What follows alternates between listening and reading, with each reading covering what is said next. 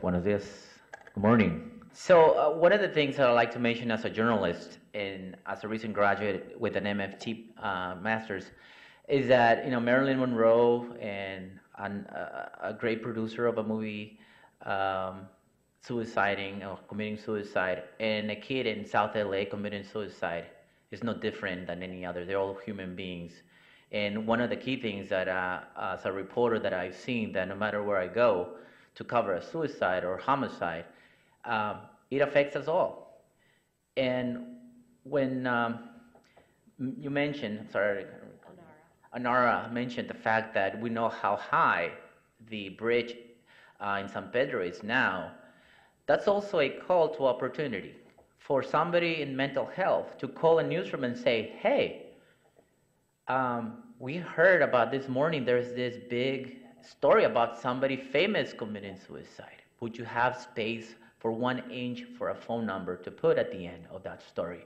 So I know that a lot of clinicians say like, oh, that's such a bad report. Oh, that's such a bad story. Do you see that? But what did you contribute as a member of a clinical mental health society to make it a better story? Because at the end of the day, somebody committing suicide, taking their own life, tells us about the society we live in. There's something missing there that it's letting it happen.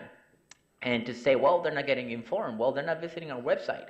So sometimes we have to kind of push the number towards the newsroom. Sometimes we'll have to make the phone call, not just to have a reaction of why this guy who jumped off the bridge committed suicide. Just because he's famous, he shouldn't get the time to make it on a newspaper. Well, kids in South LA, kids in San Fernando Valley, Pacoima, Silmar, are also committing suicide. So I think first we have to understand that I'm here to invite you to be at the level that we all are as a society. Reporters are no bigger than clinicians, and together we're bigger to prevent suicide. And the best thing about what we do in news, and now that's an MFT with the masters, we're going to start implementing in the newsroom, in Univision, the #1 station in the nation, no matter what time you see it no matter what language, at 6 p.m. We're going to start adding that special, we call it bug.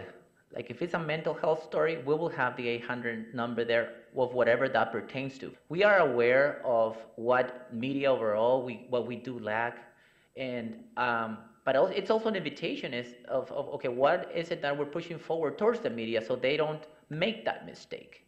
And I would not call it mistake. It's just kind of when news happens, everyone, we have a saying in the newsroom, is running with their head cut off.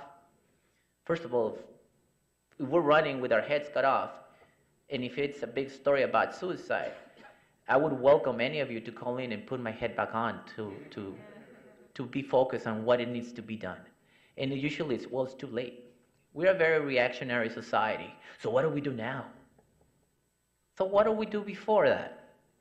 I think one death, no matter what's your status in society, is too much. It's a dream. It's a teenager. It's a dream beginning to develop. And to not give that student, that teenager, that young adult the opportunity to overpass whatever factor they're feeling, it's a loss to everyone. It is probably not our son. It is probably not our cousin. It is probably not our husband. But he's a member of our community. And like it or not, your child who didn't commit suicide will be affected by knowing that his classmate who didn't make it that morning to sit by him committed suicide. It is your loss when you are driving to work and you realize that your kid is asking you questions about, so why did your friend's dad commit suicide? So as you see, at the end of the world, at the end of the day, we're a community in which, yes, we have responsibilities as journalists, and yes, we want to be accurate. Accuracy is one of our ethics, just as clinicians is non-maleficence. And we put those two together. We will be non-maleficence, and you will make us accurate. So do not be afraid to pick up the phone and just call in. I know all of you make good friends. You have your favorite reporters. You have your favorite editors. I know you guys do. So take advantage of those. We call something something that we do in the newsroom, a police beat.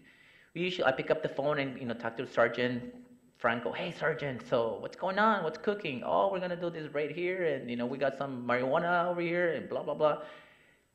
You can also pick up the phone and say, you know what?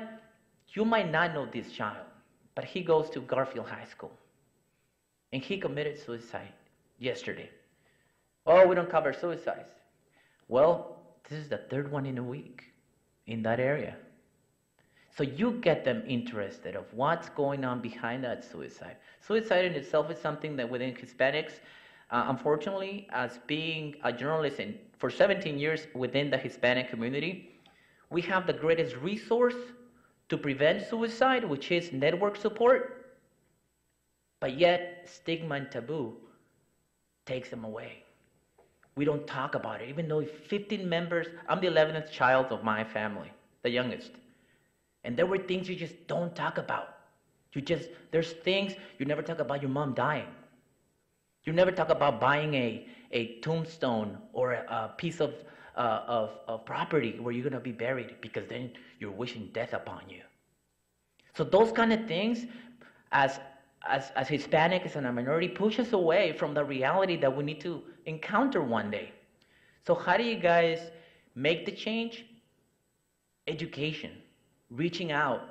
And if we can hit 800,000 people at 6 p.m., that little number that Anar was mentioning that would make such a difference, it's simply made by a phone call to us.